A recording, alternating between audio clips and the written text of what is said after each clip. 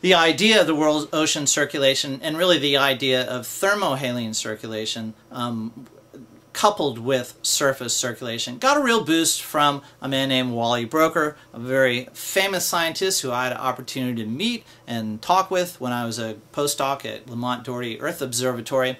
But in the 1980s, 1983 I believe it was, let's see if I didn't give you the figures, the dates for that, but we talk about it in the book. He drew a simple diagram that's now been called the global conveyor belt, and I'll show you that in just a minute. In that diagram, he linked what's going on at the surface with what's going on deep, and it's really the kind of thing that he might have just sketched on the back of an envelope while having a beer somewhere or eating at a restaurant or something, and he sent it off to a magazine and it got published, and it's now the mantra, really, in some sense, of climate change scientists and those kinds of things. You probably, if you watched the movie Day After Tomorrow, and even An Inconvenient Truth, this global conveyor belt where waters of the surface are coupled to waters of the deep, and water just moves between the surface and the deep. This global conveyor belt was a prominent part of The Day After Tomorrow, and also An Inconvenient Truth. In The Day After Tomorrow, it was the melting of ice in the Arctic that put a lid on the thermohaline circulation and shut it down so that warm water was no longer coming up the Gulf Stream. Gulf Stream water was no longer reaching the North Atlantic, and the North Atlantic was plunged into this extremely icy situation, and Jake Gyllenhaal was in danger, but Dennis Quaid was on his way to save him. That whole thing caused by a shutdown of the global conveyor belt. Inconvenient Truth also alluded to it in a scientific way as one of the possible ironic consequences of global warming and the melting of the Arctic shutting down the global conveyor belt. Some people are worried that it might plunge Europe and North America, at least the east coast of North America, into an ice age. Well, it really is, as it turns out, a gross oversimplification, and the originator of it is the first one to point out in many ways that it's really oversimplified. What this image of the world ocean, this global ocean conveyor belt, gave us, most importantly, was a linkage between the surface circulation, shown in red here, and the deep circulation, shown in blue.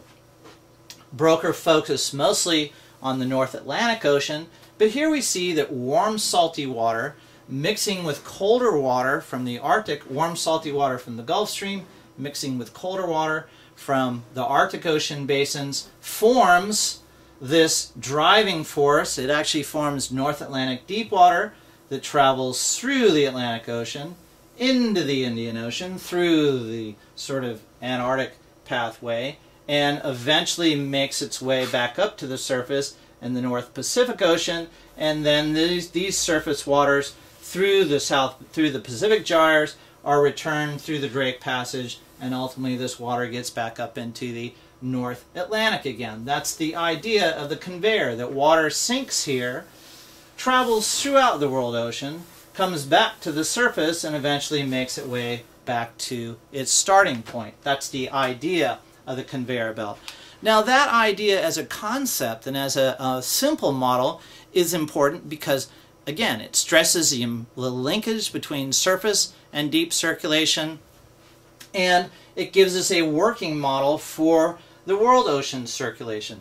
Unfortunately, it leaves out a lot of details, and it's led to this idea, well, if we stop it here, the whole ocean will stop, and a lot of people debate that, some people doubt it, and in simplifying it, oversimplified it, and it's led to some rather extravagant conclusions, Day After Tomorrow being one example of that. So it's been good in that it's emphasized something that's important to oceanographers. It's been bad in that it's made it too simple and made people extract conclusions from this oversimplification that probably won't be borne out by further study. A more recent attempt to tie together the world ocean circulation was put forward, and this is based on that. The reference is in the book. It escapes me at the moment. But in this model, the Antarctic and circulation around the Southern Ocean is key to controlling, if you think about choke points, but it's key to controlling the circulation of the other basins. So this has an Antarctic focus.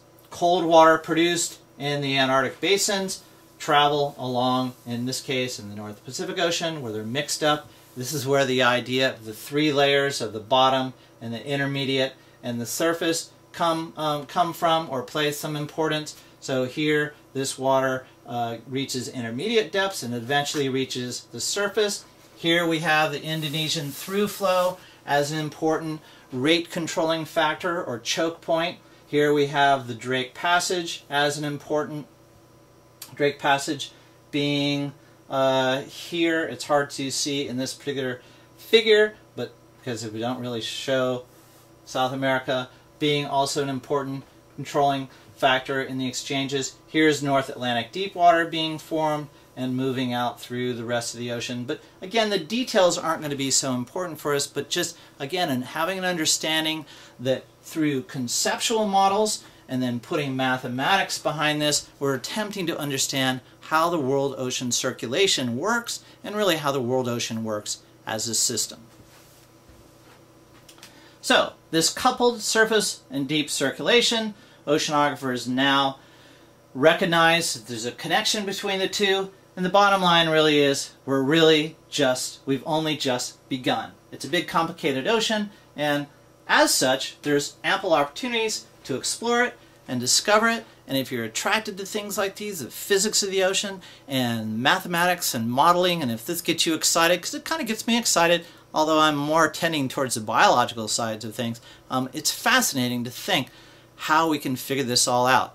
It's a challenge for some of you out there that might want to be oceanographers, or who might be thinking about applying your creative abilities, your mathematical abilities, your analytical abilities to an understanding of the ocean.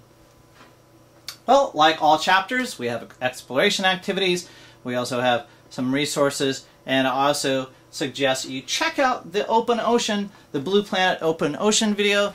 This video is really a great example of how ocean currents and ocean properties create habitats for organisms and influence food webs in the world ocean. Well, as always, I hope you've enjoyed our lecture. If you have any questions, please feel free to email me. Have a great day.